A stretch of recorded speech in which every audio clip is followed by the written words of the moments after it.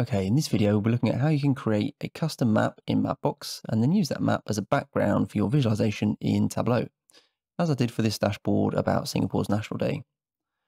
I'll step through how you create the customizations, how to create a custom link for a map, and then how you use that link in Tableau. Let's first ask the question of why you would even want to create a custom map. So Tableau has 6 predefined map styles which you can easily switch between, so let's just have a look at each of these to see their effect on this dashboard. So we start off, we've got the light map, then we have normal and dark, streets, then we have the outdoors map, which is very similar to the streets map, but it also has things like contour lines. So it's very good if you're mapping terrain that has many changes in elevation. And then finally we've got the satellite map. In this particular case though, I also want the map to serve an aesthetic function and match the colors used in the visualization itself. So that's why I'm using a custom map here. Okay, so the first thing you want to do is head over to mapbox.com. And if you don't already have an account, just click on sign up to make an account. So just enter your details and create an account as you would on most sites.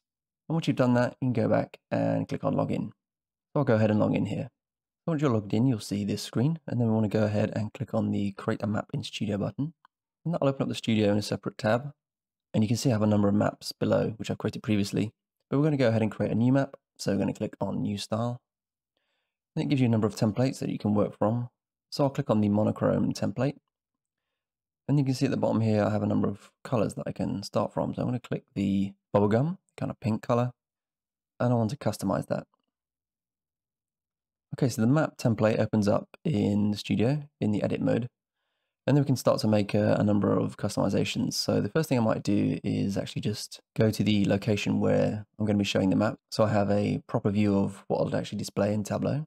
So to do that, head over to the search button in the top right, and I'll type in Singapore. Okay, and then I'm just going to zoom into the area that's of interest. So it's around here. Drag this over. So this is kind of the map area that I'm going to be using. And I really just want to make one change, and that's just to change the color of the water. To change from this pink color into kind of a light gray color. So there's a few ways you can make edits to the maps in Mapbox. You can use the components on the left. So we have components and layers, and a component is made up of many layers.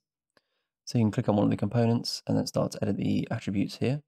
Alternatively, you can go to the layers panel and navigate through the hierarchy to find the exact property that you want to edit. What I found is to be the easiest way is to actually just click directly on the map. And this will tell you which components and layers are at that exact location. So you can see here, for example, there's land, water and sky. And if we go to the layers, we can see each of those individual layers. Whereas if I click over here, you can see I've got other components such as points of interest and the road network, a number of other layers here. So let's just click back on the water. I'm going to go to the layers. And I'm just going to click the color swatch next to the water. And when I do that, it navigates through the hierarchy of layers to the land, water and sky. And if we expand that, we can see that we've selected water here. And this is the current color of the water. Okay, so in order to change, you'll see if I try and click here, I can't actually make any changes. So the first thing to do is click on override. And this lock here becomes unlocked. Okay, so then I can start to drag this color around and let go, and then you'll see the map will update. I just want to make this a light gray with a very small amount of pink in there. Okay, that's good. So you can see you've got the old color and the new color. Okay, so I'm just going to close down these settings. Okay, so now I've made all of the edits that I want to make. I just need to give the map a name, and then I can go ahead and publish it. So to do that, click in the top left, and I'll give this a name. I'll call this Singapore map. Click the tick button to confirm. And now on the top right, I can go ahead and click publish.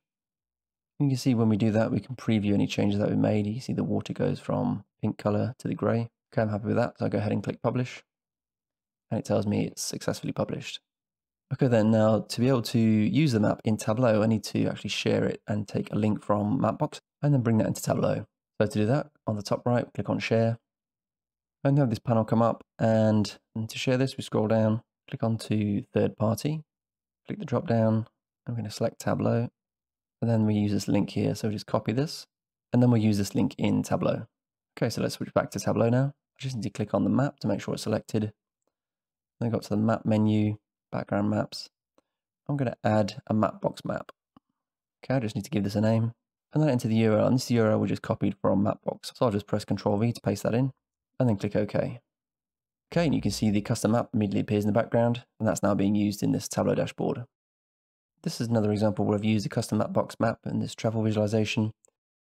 So I used a custom map here as I wanted to be able to see the terrain around these mountainous regions, while also keeping that monochrome look with minimal distractions from other features on the map.